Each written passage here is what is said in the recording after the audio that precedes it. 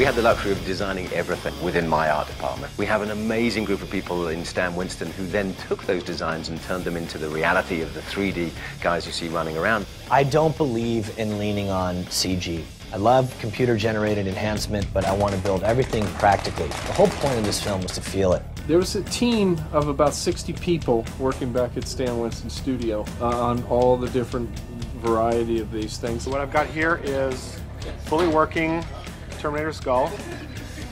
These are T1s now that we've gotten some paint on them. You can see that we've got the aging and weathering coming about on them. Basically what we're doing is we're swapping back and forth between fogged contact lenses and clear contact lenses just to see which reads better. This is the foam team, and they're running foam rubber. These chemicals, there are many parts that get mixed together in a special formula, and they're whipped up. It's almost like a crazy bakery.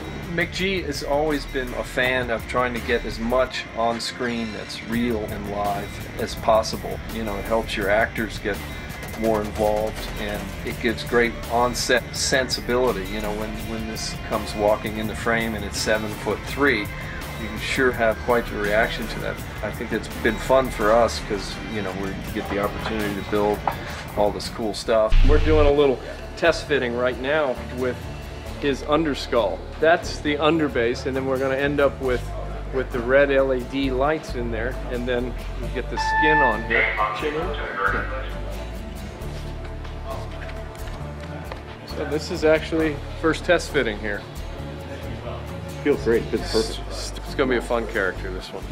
Audiences are so sophisticated that I think whatever you can do to make their film-going experience more exciting and fool them, you know, give them that magic trick that they're coming to see and make it really believable. I think that's what we got to keep pushing to do.